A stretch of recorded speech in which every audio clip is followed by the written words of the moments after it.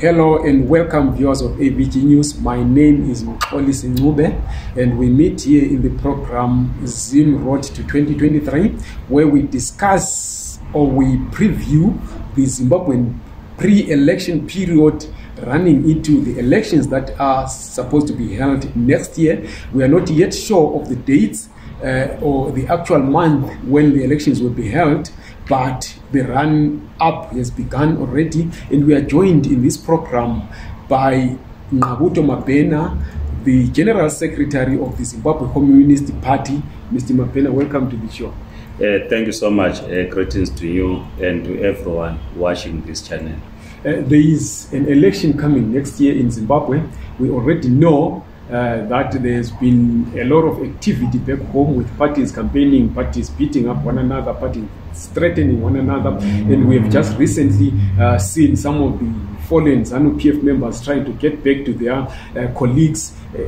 Tell us a bit about what you've seen of this newfound euphoria going into the 2023 elections. Well, what we have seen is that there have been by-elections in Zimbabwe, which were caused by the delay, which were caused by COVID. The by-elections have been used as a precursor to what is likely to happen in 2023.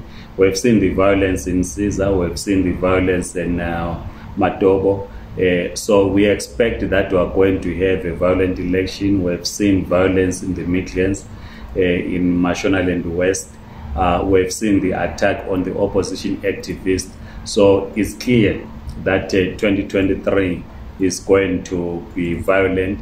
The whole world, as we know, is focused on the war in Ukraine. So the international community will pay very little attention on the Zimbabwean election in 2023. With respect to Professor Jonathan Moyo and Patrick Joao, is yet to be seen on what will happen. We've seen the letter that they wrote apologizing to Zanu PF members and supporters. So we're not sure whether we're going to see them in 2023 back in Zimbabwe campaigning for Zanu PF. So it's something that we are looking forward to. We will talk about Professor Jonathan Moyo and Joao later, but you've spoken about the violence, which you say is a precursor to what is likely to happen before the elections next year. But from the by-elections that you talk about, the Zanu PF has swept almost everything that has been there in the rural areas, except maybe in Bulili Mamangwe. Why then are they cascading back into the violence that we have always known them for? Zanu PF has always maintained this stronghold in the rural areas. One would then speculate that when they did their analysis or whether the intelligence information that they were getting, they realized that the CCC was now moving into their stronghold. So they had to send a warning to CCC that this is our area, it is protected, will not allow you in our rural communities. So that's what we think is happening. There is another school of thought that Zanu PF and CCC, are both violent parties. We saw what happened when they went to bury Moblessing Ali, where a Zanu PF district chairperson had his house burnt, and we are told that he eventually died of depression. How true are these comparisons? How fair are they? Well, we have had a culture of violence in Zimbabwe. You will know the violence that happened in the split of the MDC in 2005. The late ambassador to Senegal, Truth Stevenson, was brutally attacked in Harare simply because she was seen not to be in the correct basket to borrow from Mugabe. She was brutally attacked. We've seen other members of the MDC that were attacked. So it's a culture of violence that we have in Zimbabwe. This is why, as the Zimbabwe Communist Party, we condemn this violence, and we say we must get into the battle of ideas, not into the battle of hitting each other. Let's engage on policy issues. Let us present our manifestos to the people of Zimbabwe and let the people decide. We should not get involved in any acts of violence. And going into 2023, Zimbabwe has since 2000 been a two-horse race. Do you think that is going to change? We think that is going to continue at the parliamentary level, because if we study the elections in 2018 is that you have constituencies where the MDC alliance, as led by Chamisa, was losing parliamentary seats, but the Chamisa himself winning the presidential votes in those rural communities. So we think that there's some change of voting pattern, though at the moment is very little, but there is some change of voting pattern to say a voter might not necessarily vote for the councillor, the MP, the president for one political party. As we saw in 2018, people would vote for a Zanu-PF councillor, Zanu-PF MP, and an MDC alliance president. So we think that at a presidential level, people then begin to say who is better that we think can lead. Because what is true, as again seen in 2018, is that there are some in Zanu-PF who will not openly challenge the first secretary of Zanu-PF, President Emmerson Mnangagwa, but they would want to return into parliament and mobilize the Zanu-PF support base to vote for them. But when it comes to presidents, as it was seen again in 2008, Bora Musango, they might campaign for another candidate or not campaign for their presidential candidate. And then now this brings us to the Jonathan Moyo issue. In 2018, we know that the G40, or the so-called G40 cabal of Zanu-PF was in bed with Nelson Chamisa, which could have contributed to some of the Zanu-PF people voting Nelson Chamisa for the president. But now their letter of apology has come, and it's highly likely that more G40 members are going to then gravitate back towards Zanu-PF. How is that going to affect Nelson Chamisa's quest for presidency? Well, it means that Nelson Chamisa is going to remain popular in cities, peri-urban centers, not in rural communities where Zanu-PF is dominating. The vote that he got in 2018, he might not get in 2023. So the actions by Jonathan Moyo and Patrick Zhao reverses the gains that Nelson Chamisa had achieved in 2018. He needed to build on that, but the fact that he was not able to keep the G4 on his side, which is now crawling back to Zanu-PF. Some people are saying it's called outside, and because they knew or they've seen that there's nothing that will happen in CCC in terms of it when winning political power in Zimbabwe. So they are better off crawling back to Zanu-PF than trying to assist Nelson Chamisa and his party to win political power in Zimbabwe. One of the issues that they raise in their letter is that there is no alternative in the opposition for a better Zimbabwe, and they raise critical issues that other than Zanu-PF must go, these guys are offering nothing. Do you think there is justification for that? They are correct in reference to mass political formations, that there is no ideological clarity. If you talk of mass political formations like CCC and all these other political formations, there is no clarity. The only party, of course, that is clear ideologically is the Zimbabwe Communist Party, which, of course, is not a mass political movement. Now, then, does that, in your view, justify them then moving away? They had a coalition and documented one with CCC. They supported Chamisa. Then now they failed to find home there because they raised certain issues which Chamisa didn't attend to, and now they are back to Zanu-PF. Do you think there is justification based on their net? Look, what we must understand is that the fights inside Zanu-PF, the internal fights, were all about looting state resources. The G40 and Team La Costa. So the contest was about looting state resources. When the military then assisted Team La Costa to grab power, driving G40 out, they then hoped that they were going to get through the back door, into power through the back door, through the MDC alliance, which failed.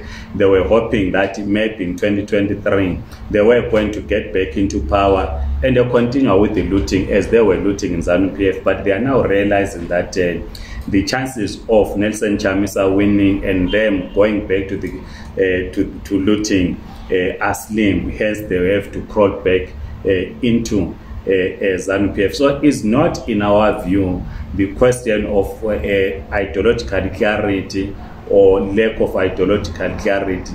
It is a question of them to be in a political formation that is in government, because it presents opportunities for them. Their economic interests will be protected if they are in a party that is in power, and it also affords them the chance to once again loot. And it is expected that constitutionally Mnangagwa cannot run unless Zanu PF changes the constitution again, cannot run for presidency in 2028. Do you think these guys going back to Zanu PF, they are trying again to revive themselves in preparation for taking over as G40 in 2028? It is very possible, because the 2027 Zanu PF Congress is going to be interesting. If Zanu PF wins in 2023, and as we are saying, they do not amend the constitution, and President Ngqabutho does not get to run for a third term, so there's going to be a contest for power inside Zanu PF, and obviously they will want to play a central role, whether it's them or someone that understands them becomes the leader of Zanu PF in 2027, who then contest as a party candidate in the 2028 elections. And then lastly on Zanu PF, there is a school of thought which says that Chiwenga, after their conference, came back a battered man. Almost every perceived supporter of his lost out in the conference, and now we have the G40 coming back, and they were rumored to be in bed with Chiwenga. Do you think this is going to anyhow revive his fortunes within the party? First, we think we're being sold a dummy that Chiwenga and Mnangagwa, they are not in good books. We understand they are drinking parties. Maybe it is part of the intelligence strategy to present to the opposition and the people of Zimbabwe as if there is fire on the mountain inside Zanu PF, that there is a serious contest for power between Emmerson Mnangagwa and Chiwenga. It then distracts people, because people would then be hoping that maybe something is going to happen, there's going to be change of leadership inside Zanu PF, as was the case in 2017. So we are not very sure whether they are indeed fighting, which then leads to say, if indeed we are correct in our analysis that it might be a smoke screen, so it will mean that they have achieved what they wanted to achieve, that Emmerson Mnangagwa becomes the first secretary of the party and becoming the candidate for the 2023 elections. But what will be interesting, of course, is if they do not amend the constitution, who then takes over from him. And according to you, who do you think is going to win 2023? It's a difficult question to say, because we will have an election under a hostile environment. Zimbabwe is a deep state. We do not think that the opposition has done enough to win over key state apparatus that indeed control the state itself, because the state is an organ of class rule. So if that is not done, the state is comfortable, or the deep state in this case, which is militaristic in character, is comfortable in having Zanu PF as its puppet, because we know that the military is deeply involved in the economy of Zimbabwe, whether in mining, in freight industry, and the other sectors of the economy. They are deeply involved, so they will not want to leave power or allow someone to get into power who this person or the party they think that is then going to close their business opportunities. So in that case, if there's no alternative, they will then give it to Zanu PF. You are on record saying both Zanu PF and CCC are puppets of the West. Can you expand on that? Yes, you see, Zanu PF was formed by imperialist forces. There was a fallout when Zimbabwe went to defend Desiree Kabila in in Democratic Republic of Congo, and again when the Labour Party came into power with the Tony Blair. You remember the land conference in 1998. There was a fallout because the land conference in 1998 happened at a time when we were sending troops to the DRC, where Rwanda and Uganda were used as proxies by the United States of America and her friends. There was then a fallout, and Mugabe then portrayed himself as anti-imperialist, and he was able to rally the whole of Africa, the whole of the developing world against the imperialist forces, was seen as a champion against imperialist forces, which then isolated Zimbabwe. It was kicked or left the Commonwealth. Sanctions were imposed. So it was international isolated. So when Mnangagwa came into power in 2017, we remember the Deputy Minister of Britain for Africa was in Harare. We also remember that the late Morgan Tsvangirai left his sick bed, went to Harare because there was anticipation that there was going to be a government of national unity. Nelson Chamisa and others attended the inauguration of Mnangagwa in 2017. So it was clear that the coming in of Emmerson Mnangagwa in 2017 was partly to end international isolation.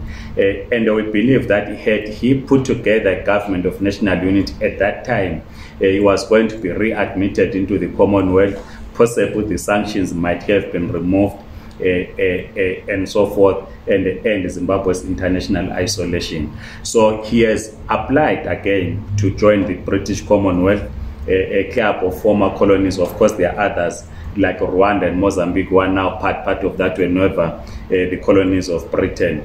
As part of ending international isolation, the Commonwealth remains a tool used by imperialist forces. So that this is how we then characterize Emmerson Mnangagwa as having moved Zanu PF to the right, or far right, if you like, in terms of trying to appease what is called the international community. But with the history of Nelson Chamisa and the party that he leads is well documented. And then let's suppose that the Zanu PF or Zimbabwe is readmitted into the Commonwealth.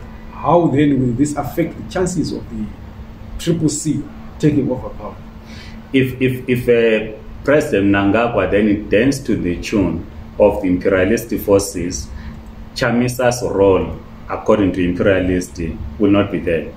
Because imperialists, they do not have friends.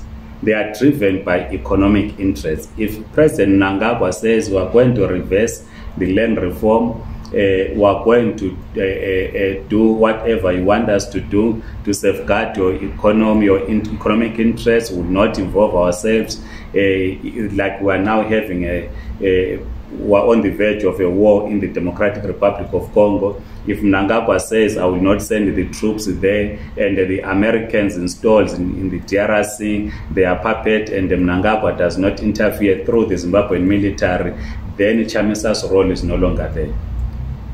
And in 2018, you said that is the ZCP, which is not a mass movement, you just said that now would not back anyone for the elections because of certain ideological differences with those that were front running there.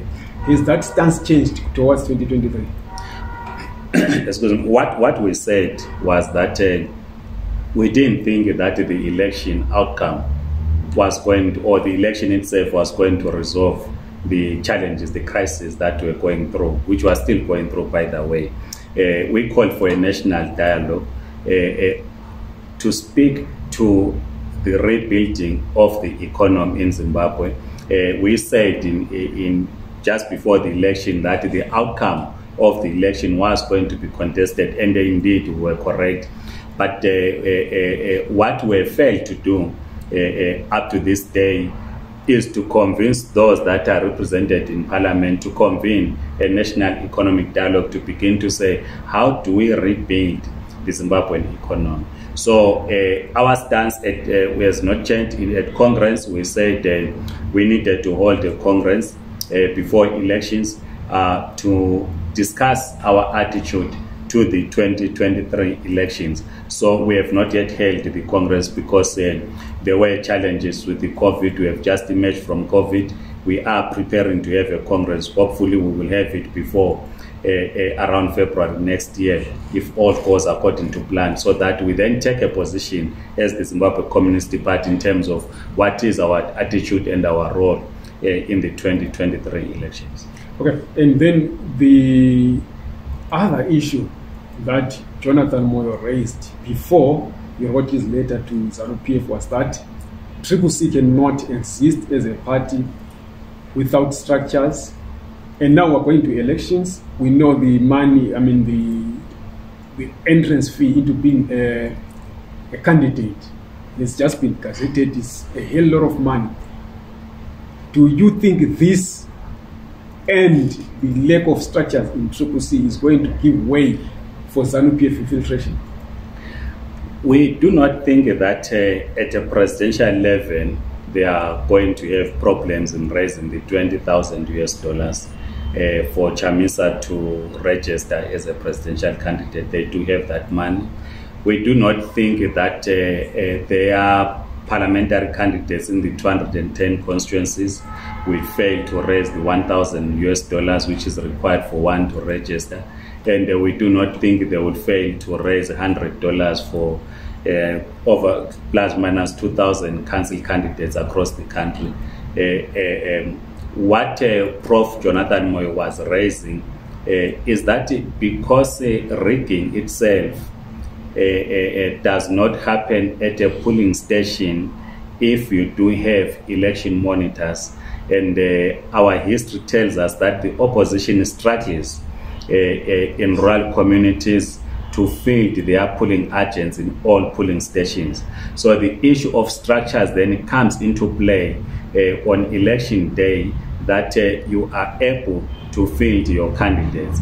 And of course, Zanu PF then also targets at that level, at grassroots level, to infiltrate, so that when you then field a person as a polling agent and thinking that is your member, you will have fielded a state agent who will then obviously be part of the rigging machinery. But if you get into a polling station, you have a loyal member as a polling agent, it is not possible to rig on election day. But before you field a polling agent, you need to field a candidate. Without structure, how do you vet that this particular person here in Bizingo is a bona fide member of CCC? We know there is MDC Alliance, we know there is Zanu PF, and you are saying you don't have structures here. How do you then tell that this person is a loyal member of the party? This is where the whole problem is, because even the MP candidates for the opposition in the last 22 years, there are tourist MPs in rural communities. You have a team that is based in Harare, in Mtare, in Bulawayo, that goes to campaign in rural areas, whereas Zanu PF have teams that are locally based. So the people that will be coming from the cities, they will be going looking for candidates. Anyone that they recruit in areas where they think they do not have a candidate, they will simply approach an individual, they find that person and say, stand in our name. And which that opens up to infiltration and all these other challenges. Hence the issue of structures becomes key.